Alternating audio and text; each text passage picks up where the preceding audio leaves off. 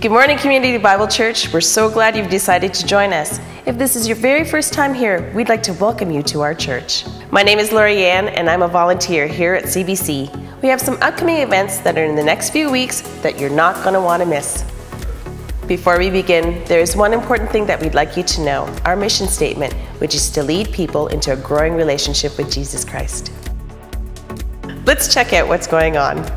Empty Nesters and Wannabes will be meeting on Sunday, September 21st after the church service. If you fit the group name, please join us for lunch at Kelsey's Restaurant in Canada. For more information, contact Jamie or Laura Booter. September is usually the time when life falls back into some type of routine. This is a great time to make joining of a small group part of that routine.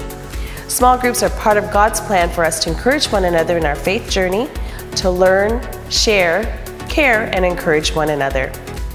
If you are someone new here or looking at what it means to be a Christ follower or looking to connect a little deeper than just at a Sunday morning level, small groups are the place for you, a place where everyone is welcome. No prerequisites required. Show up, join in, and be real.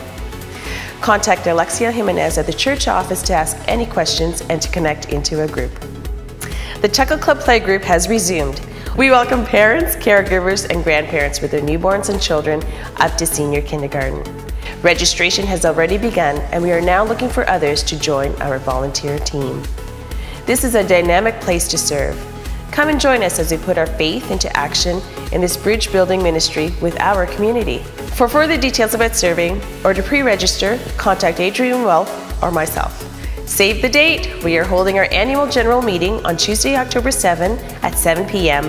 here in our church auditorium. Your input and opinion is valuable. Use this forum to share and to ask questions of the church leadership.